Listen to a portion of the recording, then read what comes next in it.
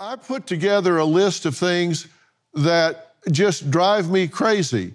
Like one up here, you can't say mom and dad anymore because some people might come from a family where there are two dads or two moms.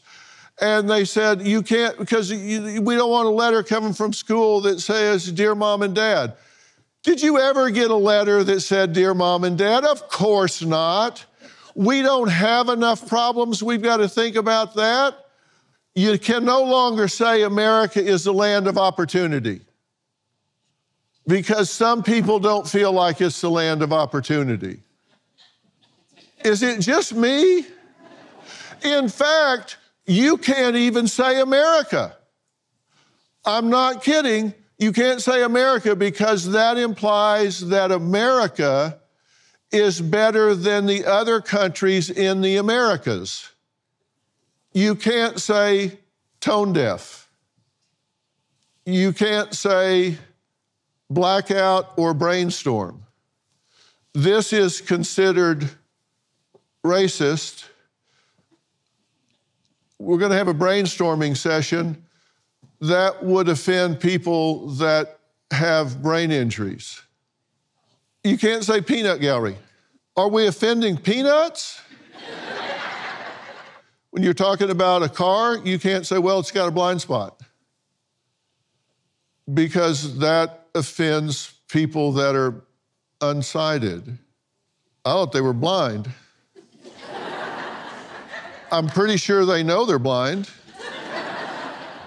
because they can't see. I'm not judging them, they just are. People have too much time on their hands. And so we now have to look at people that have said, well, since we can't say that, we'll tell you what you can say. And so they've come up with inclusive alternatives to this, like unschooled.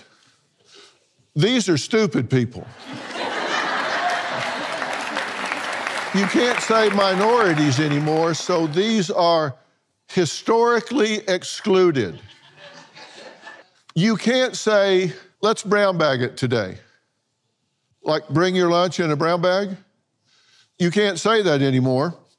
That's from the University of Washington. I kid you not, they have a list of things that you can't say. So what they say is lunch and learn. Unintentionally at leisure. You ain't got a job. So you're unintentionally at leisure. Does anybody want to guess what people who menstruate are? The National Institute of Health, instead of calling someone a woman, they're birthing people.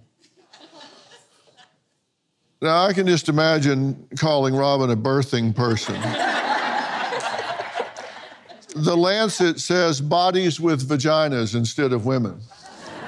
Oh, now, doesn't that seem dehumanizing? Yes. Calling somebody a body with a vagina?